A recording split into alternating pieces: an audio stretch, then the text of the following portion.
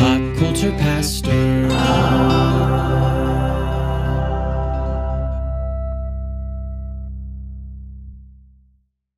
So if Pop Culture Pastor watch-alongs was immortalized in wooden totem poles or beams or whatever those were, I don't even know what those were. They appeared to be like totems.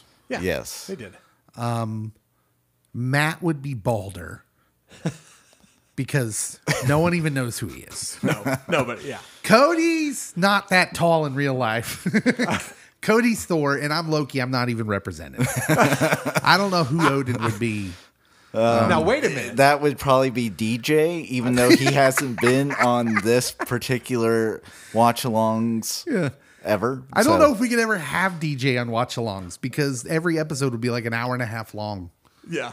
He would. But he would fit Odin's son. The All-Father. Yes. I do have a son named Thor. Would that not make me Odin? Kind of. But my personality doesn't fit. Yeah. So. But it does, yeah, like since you're still kind of new-ish. Yeah. Especially for an every episode kind of stretch. You got to be Balder. And that line from Loki is just fantastic. It's like, no one even knows who he is. Yeah. Exactly.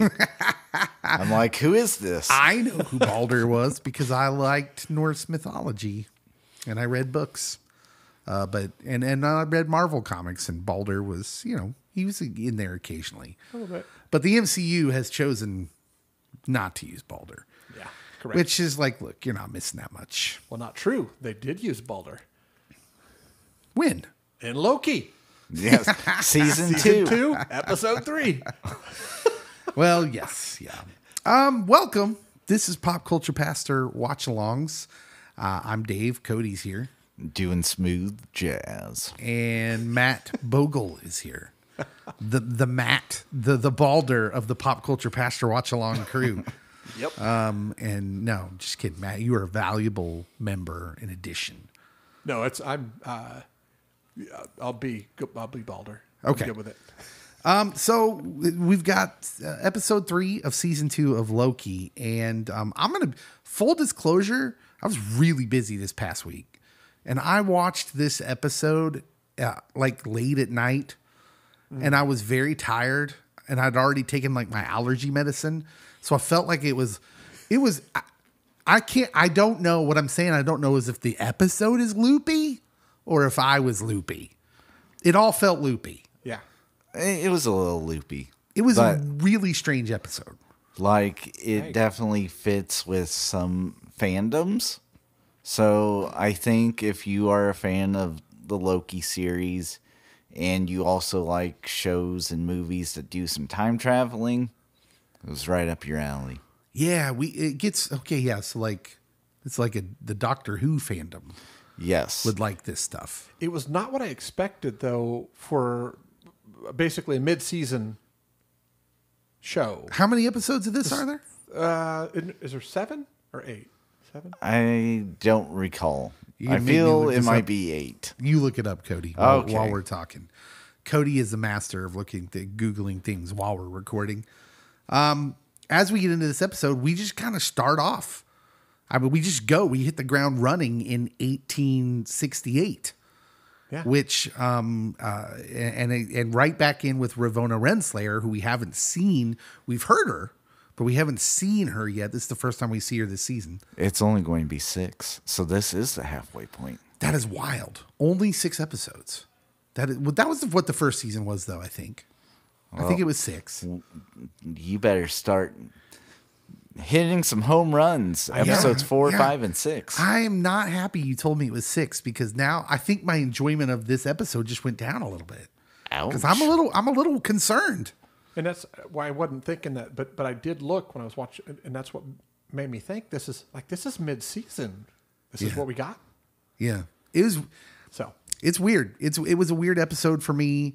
Ravonna's back. She's in 1868. She's meeting Miss Minutes. Miss Minutes has been absent as well. And, we'll get to this later on, but she's super creepy in this episode. And Ravonna, by the way, it's important to note that in 1868, the little graphic at the bottom of the screen says the sacred timeline.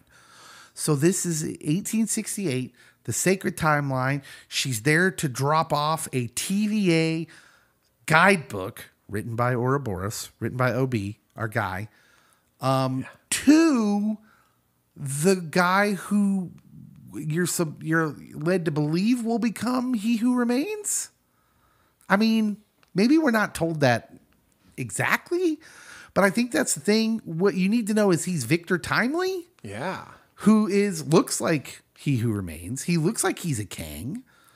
But I have questions because it's 1868 and wasn't Kang from like the 30th century? But do you know the twist, the comic book twist? Do you know the Victor Timely? Yeah, there was a series on that. You know that, right? So let's go through the Marvel explanation of who Victor Timely is, because I could tell you. I mean, Victor Timely in the comics was Kang. Right. He was Kang Prime. So Kang is from the year, he's born in the year 3000. And he travels all over, I think, but then he goes back in time because he gets bored. Right. And so he goes back to like ancient Egypt, which we saw references to in Moon Knight to Ramatut. He goes all over the place. He gets defeated in Egypt by the Fantastic Four for, I don't know what they were doing back there. Fantastic Four things. He goes forward to like the 40th century and it's bleak. And he assumes the name King the Conqueror there in the comics. But then, like he places himself as Victor Timely in the early 19th century, the early 20th century. Right. In the comics. But he's never not Kang. He's Kang in disguise in the comics. Right. He was still correct. He was still the Prime, or what would you like to call it? Kang Prime. Yeah, he's Kang Prime. Because he didn't. He could not defeat the Avengers. So he went back to change history. Right. So he's trying to, I don't know. It gets, like, as you might imagine, the comic books get pretty convoluted with Kangs and Kang variants, just like, right. What would happen anywhere you use multiverse stuff. And I assume this is going to be pretty convoluted, but the weird part is that she goes to the sacred timeline to drop off this guidebook to a young boy who is Victor in 1868. Right. Then, and here's where it gets weird, when they show up, Loki and Mobius in 1893, isn't that the year they come into? Well, they first get there at 1868, which for just a moment. I don't know how they would miss them if you're time traveling back to that exact moment. Yeah, I need to know these readings on the TemPad they're picking up and why it's not exact. So, yeah, that was interesting. But, yeah, 1893 is where they do their damage. Okay, so then they go to 1893 when they realize they've missed Ravonna and missed minutes in 1868. And here's where it's interesting.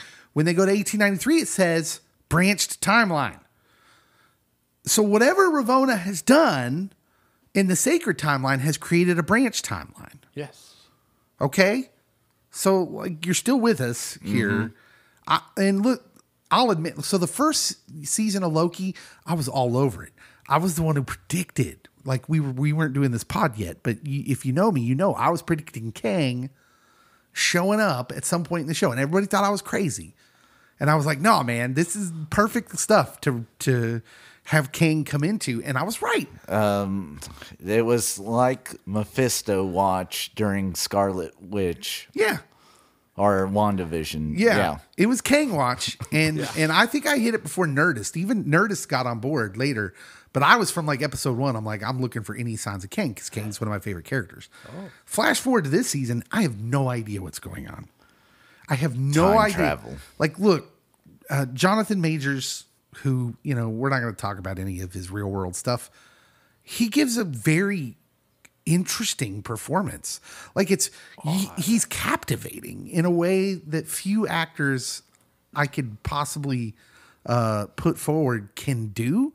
Like he just captures your attention. It's a very weird portrayal. Wasn't what I was expecting. Not that I didn't like it. Yeah. I was captivated. But at the same time, he's like a swindler. He's like a con man. but he does have some intelligence. Like he has a line at some point in the episode where he's all like, well, I have all these ideas, but I just don't have the technology. And I'm just like, okay, but is He Who Remains come from a branch timeline? I'm lost. My crackpot theory in episode 1 was the multiversal war hasn't happened yet. Yeah. And so this would fit that, I suppose. But I'm not following the timey-wiminess. Is anyone else? Am I the only one? So instead of like, if we use Back to the Future logic, like her dropping off the book would alter it forever. Instead, there is still the prime branch, but now her dropping off the book has created an alternate branch on the prime branch instead of just forever changing the prime branch. Okay. And so they're using not Back to the Future logic. Okay. Well, I'm lost. yeah. So Ravonna and Miss Minutes are working together, obviously. They drop off the book. Timely is allegedly a variant or He Who Remains. I'm not sure what's going on. Nobody's saying the name Kang. I know that for sure. And I am. He's clearly not a conqueror. That's what we know. Not yet. So, Well, and was He Who Remained, was he not what we call Kang? Is this is my thought. Is this Victor Timely the Kang that we will know? well, I think everyone assumed that Kang was the one in Ant-Man. So the Kang in Quantumania addresses himself as Kang the Conqueror. Yes. Yeah. So I think everybody assumed that was the Kang that is the Conqueror. He Who Remains was sort of in a comic book sense, was sort of a glomming together of a character named Immortus and another character who was He Who Remains. Now, that was your best guess at the time. But since then, the end credit scene in Quantumania with all the Kangs clearly showed an Immortus, I believe. And so now you're like, okay, I'm not really sure who He Who Remains is, other than just He Who Remains in the MCU. Yeah. Anyways. The guy at the end of the timeline. All of this conjecture is like unimportant because they can really just go whichever direction they want with this. And I don't know. I'll save how I feel about it for later. Okay. So Loki and the gang are trying to free themselves from this the He Who Remains vision of the TVA, right? The TVA is going through this process of maybe reinventing themselves, and this is where Loki and Mobius show up looking for Ravonna, or Miss Minutes to be more specific. Then they figure out that Ravonna is in on this, and that's kind of where this episode starts, and it's just like this big adventure, right, through World's Fair 1893 Chicago. Right. And it's all kind of cool. It's a cool background. Yeah. I mean, the period piece stuff it's all kind of fun and neat. The intro at the beginning with the Marvel logo and the old timey music, that was fun. But it feels like it was one giant set piece, right? Kind of like one giant action thriller type set piece. Yeah. In the past. And because, like Obi, Casey, and Hunter B-15, they're not really in this episode a whole lot, so to speak, other than like, the last time ons. Yep. And so Loki and Mobius in the 1893 World's Fair, they run into what we saw from the trailers before the season. They see him on the stage as Victor Timely. He's got a version of the temporal loom on the stage, and you're thinking the same thing Loki was thinking. You're like, oh, this is the guy. Yeah, this guy's bad. This guy's Kang. But then we quickly find out that Victor is a shyster. He's just conning people, and he's like selling this loom that doesn't do anything. Yeah. It sparks. Yeah. And for Ravonna, I'm not really sure what her motivation is, 'cause we're still waiting for that. Yeah. A position of power.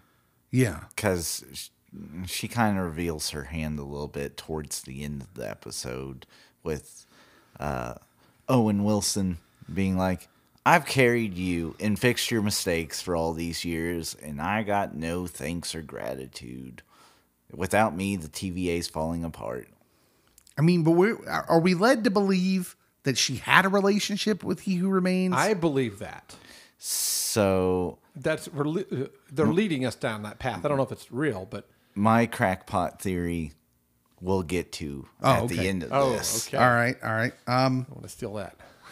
So Victor says he's not interested in having partners, which is intriguing. And he's just a con man. In fact, Loki calls him a confidence something, not a man, right? A confidence something. I don't know. He uses some funny language for it, but he's a con man. Yeah. Victor Timely, and he things get complicated as they're chasing him around when Sylvie shows up, who apparently gets time off from the Mickey D's to go hopping through time. Or is this would it be interesting? The timey-wimey's got me all theoried all over the place, though, because could this be the Sylvie from the future? Could this be not the Sylvie who just left the timeline with them, who got mad because she was still mad at the TVA, but could this be a TVA from further down the line, or Sylvie from further down the line? Maybe, but I don't. They didn't. I think maybe some time has passed for her because, and I may be getting ahead of myself here, but that she, well, I'm going to get ahead of myself here. That she doesn't kill him. Victor Timely, she makes that decision. You know, that there's that whole, I think I seen some podcast say, do I kill baby Hitler to save? Yeah. You know, that theory. Well, she's clearly on board with the killing. I mean, she's trying to kill Victor Timely. And all she cares about is like, this is clearly a variant of He Who Remains, and she's just going to kill all the variants. So I don't think if it's a future her, it's not that far into the future. That's what I'm going with Cody. She's still like, she's tracking them to get to the people that should know where Kang is. Yeah. Okay. I don't know. This episode was fine. I was in for the ride.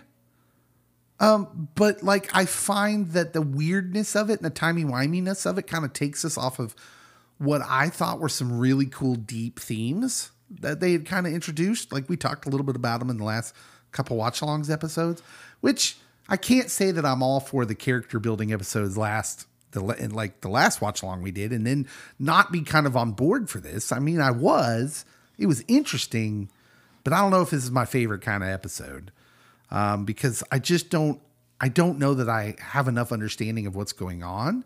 And I feel like they're playing fast and loose with us a little bit. It's not a one episode resolution arc. No, you're right. And so I do think definitely by the end of this season, you'll have a good idea of what's going on. But I can't guarantee that you will by the end of episode 4. Maybe this would be a better way to put it. Maybe this would be a better way to pose the question.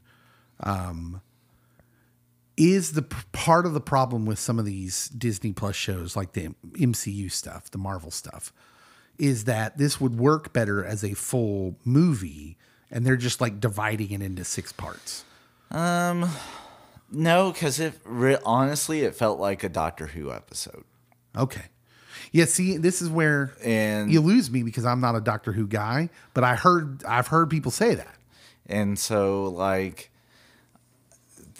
there is a main plot that's being played out in a cool, like, either historical or future setting, and the setting can sometimes be a little bit distracting. But, like, it all loops together. There's a golden thread that will eventually be revealed, and it's like, I should have saw that. Yeah. For me right now, Victor Timely is completely an enigma. I don't know if he's just a dude. He like, I didn't know if they were trying to do like a Nikola Tesla type thing with him. But then, like, the way Jonathan Majors portrays him, there's some weird quirks that, like, I don't know if you're trying to say he's been electrocuted too much, if he's gone through some trauma, if he might have a like a learning disability or something. But, like, just the way he's talking is interesting. Are you thinking like autism? That had entered my mind originally, and I'm like, maybe. But at times, like, again, not all people that are on the autism spectrum disorder have the same symptoms. But, like, he makes pretty good eye contact at times. So there was a few things that it's like, well, it could be this, but then it kind of led me away from being that. And so, I think they try to make connections to Howard Stark and Tony Stark as well. Yeah. Well, so you got the I mean, whole World's Fair thing going on. And in the World's Fair in Chicago, I mean, Edison was there. These people were there. And so, like, it all has this good feel, and it feels right. Yeah. And Victor Timely feels like a kind of a Tesla kind of guy. But I don't know. I feel like I guess I'm a little worried that Marvel's trying to pull a fast one, that the writers are trying to pull a fast one on us. And I'm not sure that I like it. I wanted him to be He Who Remains. I wanted him to be this guy. what would be weird and amazing at the same time is if, like, the house that he shows up at, or that the book's dropped off at, is not his house. He just knows, like, he's somehow related to this family. And it's like, I'm just going to show up, grab it, flash forward, pretend that I am this aloof genius. Okay. Yeah. Let's talk about Miss Minutes for a second. Miss Minutes is legitimately creepy in this episode. Legitimately creepy. Ravonna escapes with Victor Timely. They get away from the clutches of Loki and Mobius and Sylvie. And Ravonna and Miss Minutes and Victor all go off together. But Ravonna gets kind of played by Miss Minutes, who convinces Victor to jettison Ravonna. So during this moment, I'm having some Doctor Who flashbacks as, like, it keeps progressing with Miss Minutes and Victor. Because there's one episode in Doctor Who, and I know this isn't a Doctor Who podcast, so I apologize, but, like, the TARDIS, which is the police phone box that all Doctor Who merchandise has on it, that is the time machine. It becomes personified, and you get a physical person representation. And that's where Miss Minutes kind of leads to, is she wants to be not just an AI virtual Give me clock. a body. Okay, but this is where it gets weird. She's, like, in love Yes. with He Who Remains. And the part where she, like, puts her face on the mannequin, I was just like, oh, I don't know how I'm supposed to feel, but I feel weird. That's how I felt. Awkward.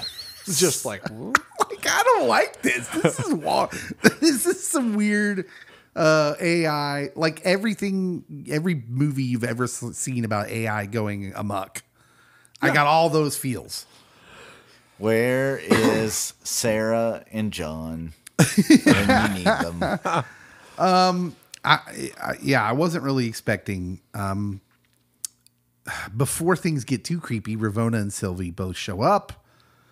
Because Miss Minutes wants we get that revelation right before they show up. Victor is again at the center of this kind of conflict. But now you've got Ravonna and Sylvie who kind of want him dead because Ravonna's not real pleased. And then Loki and Mobius show up and intervene and things simmer down a little bit. But this time it's Victor who kind of persuades things. and it gets him through a time door and away from trouble. And Sylvie seems to finally be realizing that saving timelines from falling apart maybe is a good thing. And but she seems like she's not being friends with him. And then the whole episode kind of ends on this weird note between Miss Minutes and Ravonna, because Ravonna's mad. She's angry. Yeah. And Miss Minutes is like, "Do you want to be really angry?" I'm just like, "Well, what's happening now?" That leads to Cody's crackpot theory. Yeah. So, like, look, we've done this about as far as we can. There's not a lot to break down. It was like a big action set piece. We get a couple revelations with Miss Minutes. Sylvie actually has some character development that I was wanting to see because she could have killed Ravonna, but she doesn't. She's like, "I've killed you 100 times in my dreams, each time more brutal than the last, and it hasn't done me any good."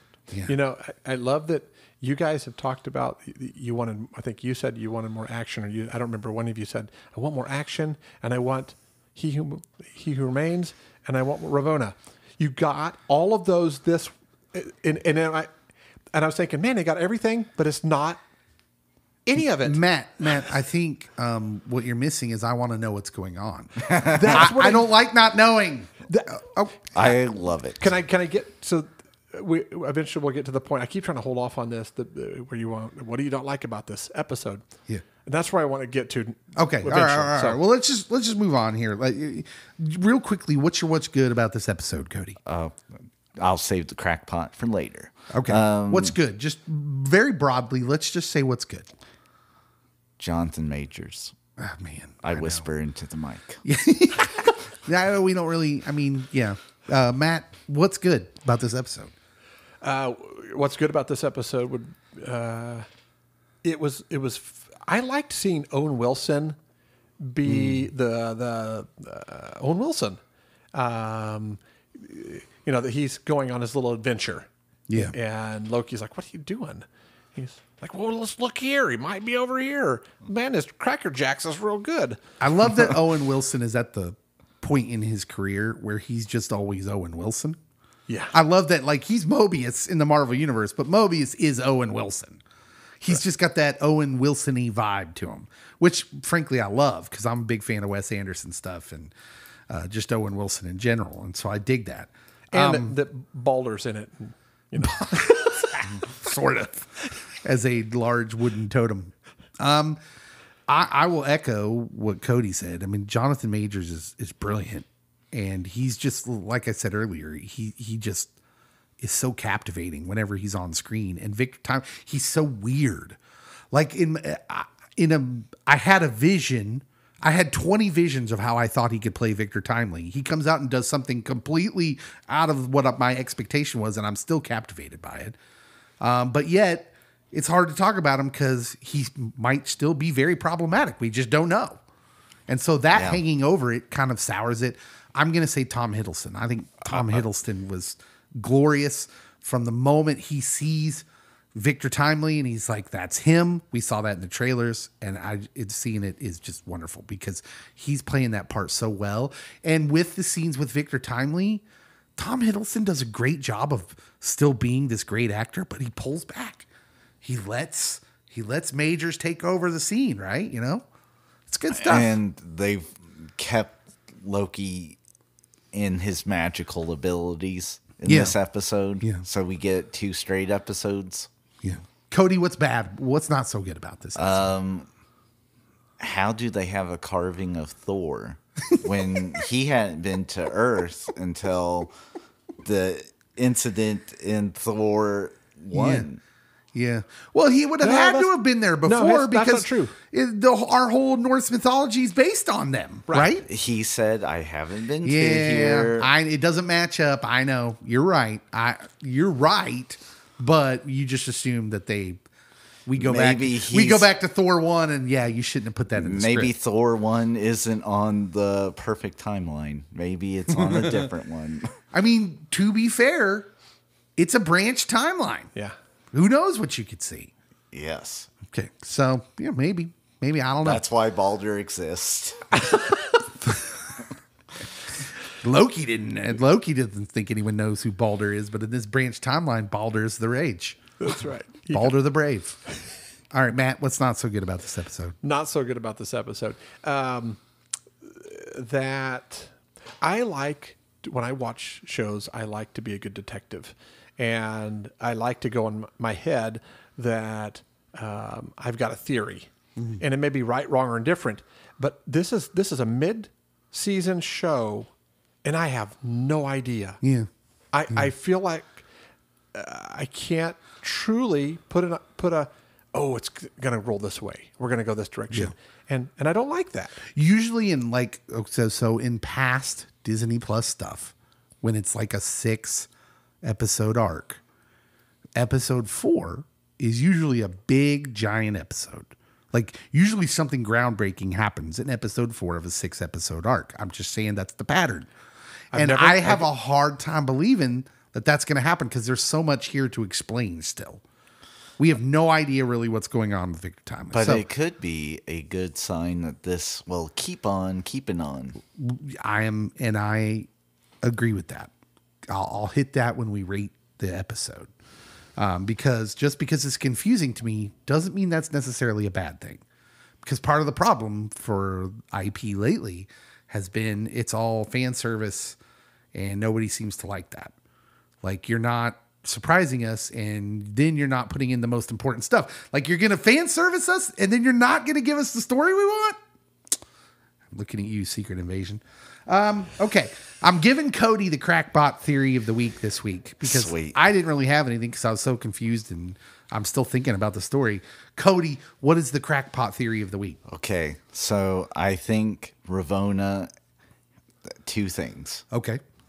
One is she is like the original Kang's wife, and she gets plucked out and gets her mind wiped. So forget about He Who Remains. She might be in with the original Kang the Conqueror. I think that she is either with He Who Remains or King the Conqueror. Whatever. One of those. One of those people, and she is then plucked out and made to forget her position of power and that's authority. happened in the comic books. Ooh. So not super crackpot. She was a romantic interest of the Kang, the Conqueror, in the comic books, but it had nothing to do with the TVA. She wasn't related to any of that. No. So my other one is she's a Kang variant. And we're getting a Loki-Sylvie relationship, but within the Kangs. Okay. That has some symmetry. I can see that. And I thought, I'm a little like, ooh, am I thinking like Cody? What's going on here? I thought that, I wondered that as well. I was like, Crackpot Do theory they of the want to week. go that weird again, though? Yes. They just like making us feel awkward. Oh, this Kang's in love with himself too. This is wonderful. It's not weird at all. Well, I mean, if Loki is the loser version in every timeline, you have to have a winning conqueror version. Counterpoint. I just came up with my own crackpot theory. dun, dun, dun. Sylvie is not actually a variant of Loki. She's pretending to be a variant of Loki. She's actually a variant of the Enchantress, who is in Thor stories as an Asgardian. And I'm basing that solely on what she says to Loki at the season finale of season 1, when she, just before she kicks him through the time door, she says, "I'm not you." That's all I'm crackpot theory. She's actually not a variant of Loki. I thought you were going based solely off Marvel Snap. No. That there is an Enchantress card. There is an Enchantress card, and then there's a Sylvie variant of the Enchantress card. Dun, dun, dun. Where it's actually Sylvie, but it's the Enchantress. I'm just saying. Dave, if you nail this, dude, you should play the lottery. No, I'm just that good. I'm just name it and claim it. All right. Cody, how many Infinity Stones out of 10 do you give this episode? 8.5, but it could be lowered down if this doesn't connect well next episode. Right. It's really hard to give this episode a rating, Matt. So I'm gonna split it. I would give it an 8 for the backdrop, the feel of it, but I'm gonna give it a 6 because I don't know where it's going, and I don't like that we're mid-season, and It's a scary thing. I get that. I get the apprehension of like, I felt like, because I'm trying to explain the way I felt when I was watching the episode and by the end of the episode. And yeah, I get that. I enjoyed the period piece stuff. It was all great. It was all fun. But at the same time, I'm a little nervous that I feel like the story hasn't moved very far and we're already halfway through the season. That's what I'll say. Actually, here's my grade for the episode. I'm going to give it an incomplete because I feel like I need to see the next episode before I know how good this episode was. Because I feel like we're missing some information. That's how I feel. If you like the historical backdrop, you'll love Doctor Who. I know. I need to watch Doctor Who. This is like a weekly thing now. Dave, you should watch Doctor Who. I know nobody's got time for that, man. I have a hard enough time watching all the stuff we're supposed to watch. By the way, I'm pretty sure we're doing a Be Kind Rewind on this week's pod. Spoilers. Maybe. So there's another movie we got to watch before we record. Hey, tell us what you thought about the episode. Did you enjoy the episode? Are you enjoying the season? Who do you think Victor Timely is? Do you think he's Kang? Do you think he's a He Who Remains variant? Do you think he's nobody who just happens to look like him? He's everybody. I hope we find out he's somebody. Next episode, we'll see what happens. Thanks for listening. We'll see you next time.